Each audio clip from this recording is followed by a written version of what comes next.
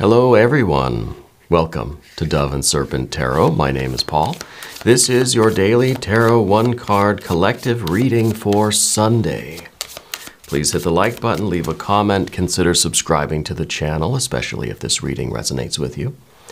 If there is anything you would like me to pray over or meditate upon or send positive energy toward, please let me know.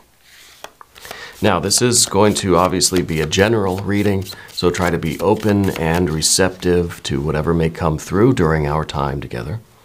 I am merely the messenger, and I ask you to connect directly with this card and use your own intuition. Take you beyond the details that I might provide. And remember that the most important part of any tarot reading is you. Number 9, small taming. Now, this is not a tarot card, is it? We are doing the Jing hexagram. This is kind of what we do during our extended reading. So if you are not a member to the channel, if you haven't signed up for the extended readings, this is kind of giving you a little bit of an overview of how we do that, right? I feel like this is a good way to do the daily reading because they're shorter, and I think there's a lot more energy packed into a smaller package, you know. So speaking of that, I don't know why I always do that. I always hit the wrong button for these ones. The small taming, right? Creating success. Dense clouds without rain come from our western altar. Kind of like we're waiting for something to break, right? We're waiting for the clouds to kind of open up, and we need that rain finally. It's like there's this electricity. There's this tension in the air, and it's just like, come on already, you know? Let's see. A time of restraint brings great hope for future growth and success, but it may feel more like frustration and setbacks where things don't quite work yet. Yeah, see, there's that electricity. We know something's happening. We know something's coming, but where is it? Come on, we need that rain. You know, we need that water. You must cultivate the situation and yourself in small ways, caring for the details, developing your readiness and fitness conscientiously. What small thing can I work on today? How can I cultivate a better terrain?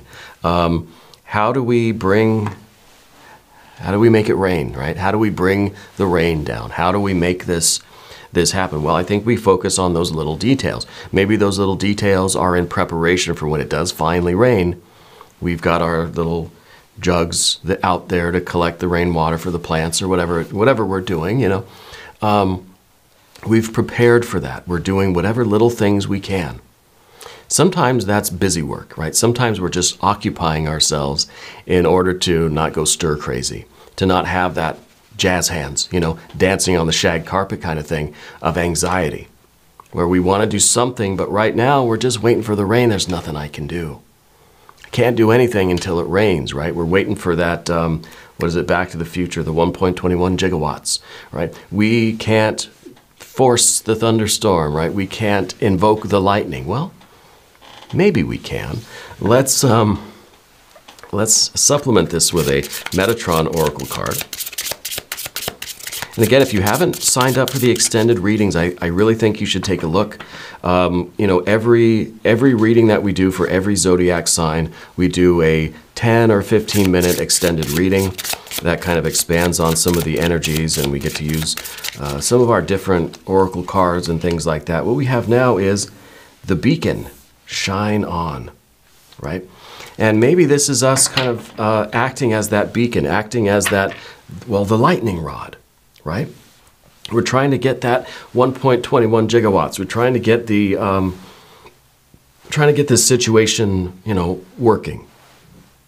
Trying to get the water flowing. We need the rain, right? We're waiting for the clouds to open up. So maybe this is us acting as the beacon, shining on, acting as the lightning rod. Maybe this is us, you know, keeping the candle in the window.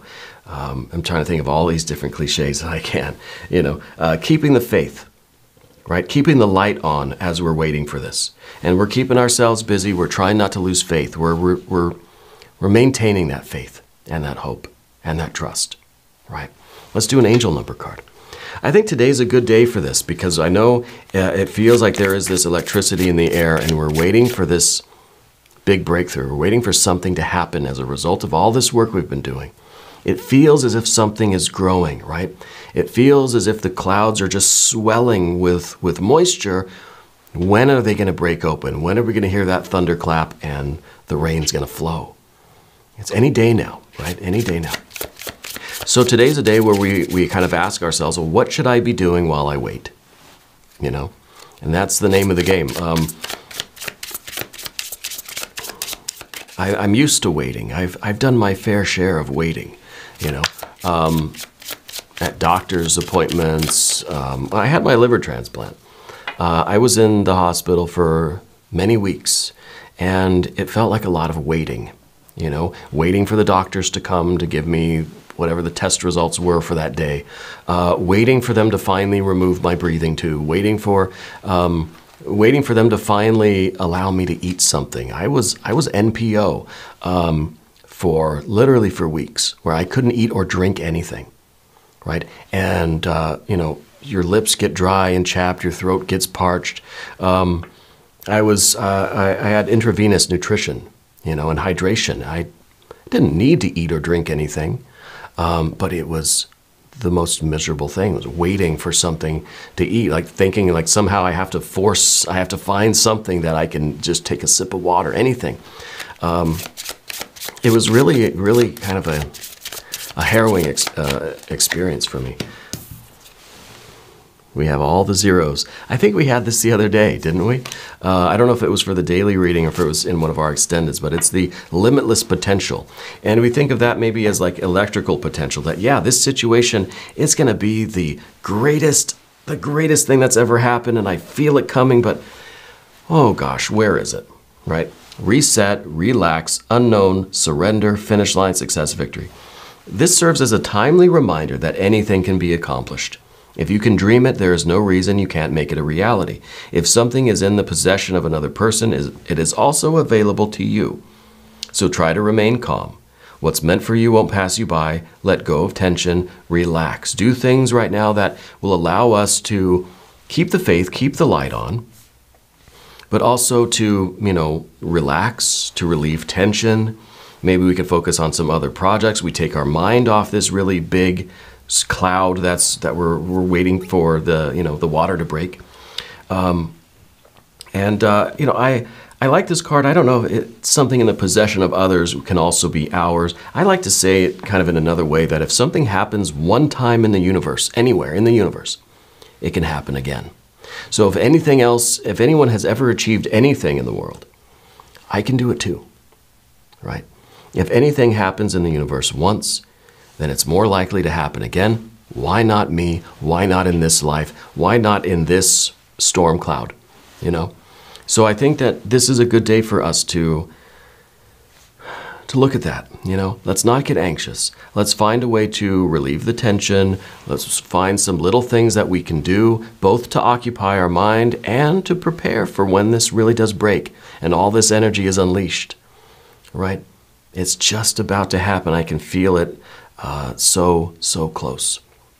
I'll do one thing before we leave here today, and that's a Language of Flowers affirmation card. Just something for a little bit of encouragement as we wait, right? The Moth Orchid, communication. Listen and speak with greater care. Maybe one thing we can do, one of the small taming, one of these little things that we can do now to kind of occupy ourselves is have a conversation. Right? Let's think about how we might be communicating or really not communicating much with our people, our loved ones, our friends, family. How are we interacting? And so with that, I want to encourage everybody down in the comments, say hi. Say something about yourself. Just any detail or any kind of thought or wish or any statement, any affirmation, any prayer, devotion, any appeal, anything you want.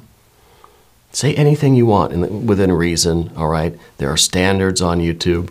But let's talk, you know? Let's express ourselves. Let's communicate. Let's listen and speak, but with care. You know, that means with observation, with awareness, with intention. And let's be aware of how what we say is affecting other people. The energy that we're communicating, not just verbally, not just, you know, typing or whatever, we communicate in a lot of ways. Okay? And if we're jazz hands, if we're tap dancing on the shag carpet in anxiety, that's communication. That's, that's kind of communicating an impatience, a frustration. It's important how we express ourselves, right? And I think at least to be aware of that. So I think it's a good practice today. It doesn't have to be on this channel, just anywhere, just in your life somewhere.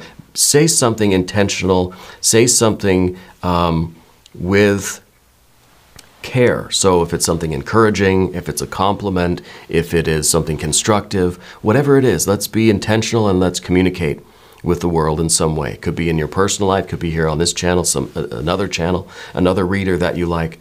Let's just open that up. It's something for us to do. It'll bring us all closer together while we wait for this cloud to open up and for this water energy to flow. All right. I want to thank you for being here. It's always my pleasure and honor to bring these messages to you. And of course, I will be seeing you again very, very soon.